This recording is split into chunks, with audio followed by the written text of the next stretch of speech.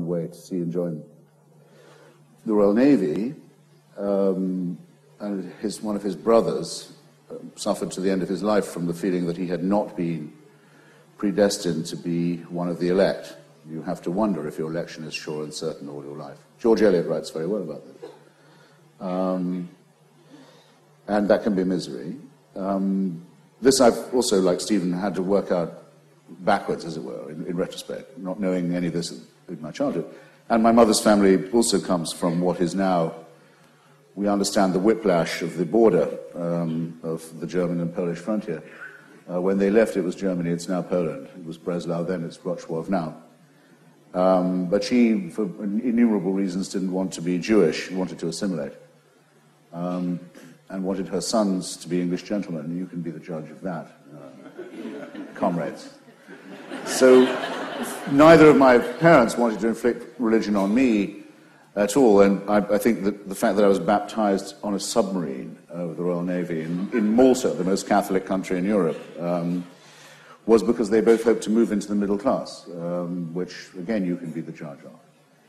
So nothing was inflicted on me. I have nothing to rebel against in that way, no grudge against it at all. And no grudge even about being forced to go to Bible, as you say, Scripture, very well put, classes at school.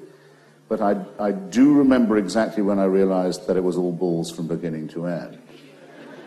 And that was Mrs. Watts, who taught us the Search the Scriptures class and also did our nature walks and biology and introductions to flowers, birds, etc. When I must have been not much more than 9. And one day I remember distinctly, she said, good grief. I wondered if you'd do that. Check, by the way. One day she said, this very sad old woman, with perfect sincerity, it seemed to me, and in the hope of delighting us, she said, look, children, how the trees and the grass and everything are so green and verdant. Well, verdant, that's, as you know, a pleonasm. She was like a pleonastic woman.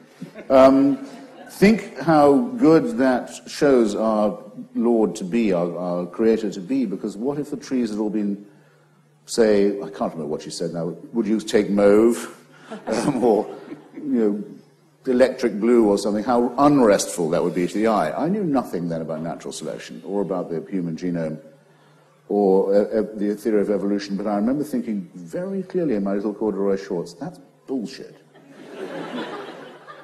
Did it all hang on something? Yes, because the argument from design, it is impossible to believe in the creationist view, or the revealed view of any faith, unless you will accede to the argument from design. Without it, all religion is essentially meaningless. No religion is without it, actually or implicitly. And if you could tell at the age of 9 that it's much more likely that your eyes have adapted to the vegetation than the vegetation has been created for the pleasure of your eyes, you don't need any more. Now, I have since been, just on Blasphemy, perhaps I didn't preempt, I've since been in innumerable places from Belfast to Beirut to Belgrade to Baghdad, not to leave the bees, when I've seen how enormously religion improves people's behavior. There's the other excuse that's made for it. It may not be literally true, but it's good ethics. It makes people behave nicely to each other. I'm not going to finish that sentence. Bosnia, Baghdad, Baluchistan, Basra. Yeah. Yes. You do it. Shall we move to C? Yeah. Come on. With people of faith, in my field, there's nothing to talk about. And so I wish it was true that we had a true believer here, because obviously it sounds a bit complacent for me to say this, but I have exposed myself to the argument a good deal.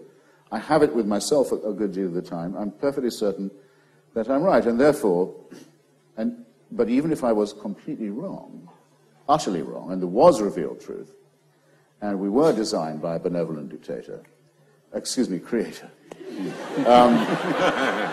who took a benevolent, everyday interest in all our actions and supervised us from the cradle to the grave and beyond. In other words, if we had the great luck to live in a celestial North Korea.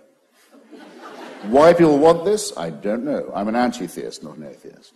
Suppose it was true, there would still be no case for a blasphemy law. Because the important thing would be, the essential thing, in fact, and it would be true if one believed it, would be the right of people to say that they don't think it's true at all. So I think the case, we could in fact Yes, adjourn. knock off. No, you're not getting away No, that no. easily. What I therefore want to But while I'm ask- profaning, I may as well do the whole fucking thing. Christopher, what I want... Oh, Yes, let no, him go. Off you pop, darling. Bye-bye. Another of God's creatures.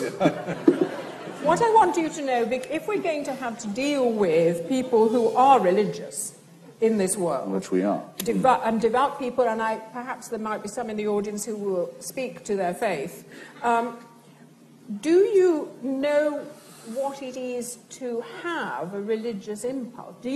Can you understand that? Have you ever experienced it, or is it simply weird, somewhere else, I don't need to bother? You must, through your reading, have had insight. I've met people I consider to be morally superior to myself. No, that's not the question. I'm talking about the spirituality No. within yourself. Well, I've been forced to think about it, let's say, by my booming. I've been forced to confront it by meeting people morally superior to myself, braver than myself, who live in terrible countries or very dangerous situations and do and witness in a wonderful way for the rights of others and are self-sacrificing. I don't mean the Mother Teresa racketeers and frauds. I mean people who really do it, and not the proselytizers. When they say their religion, that religion is their motivation, I'm obliged to agree with that, or to respect it, and I do. I don't myself have any hope about death or any fear about it. Consider myself to be as subject to the laws of biology as everybody else. And I may be lucky in another way. I think I may have been born without whatever gene it might turn out to be. As with Mrs. Watts, I thought, no. So who here has read Gary Wills, the historian in America? That's sad, in a way. He's a very brilliant American historian. He wrote a fantastic biography of Ronald Reagan. He's written a great study of the founding of the country called Imagining America. He used to work for William Buckley's National Review. Liberation theology by black Americans in his mid-30s made him transition from reactionary Christianity to what he would call liberal Christianity. He's a very serious Augustinian. He's written very well about Augustine, or at least you have to believe that he has, because I can read him on anything. I've debated with him, I've learned from him, I've learned more from disagreeing with him than agreeing with him. He's a real scholar. When he writes on Augustine, it's white noise to me. White noise. I learn nothing from what he says. First, we must understand that the Bishop of Hippo was above all a man of intense inward spirituality. I said, what are you talking about? What are you talking about? You can't know it. You couldn't prove it. You don't write like this when you're making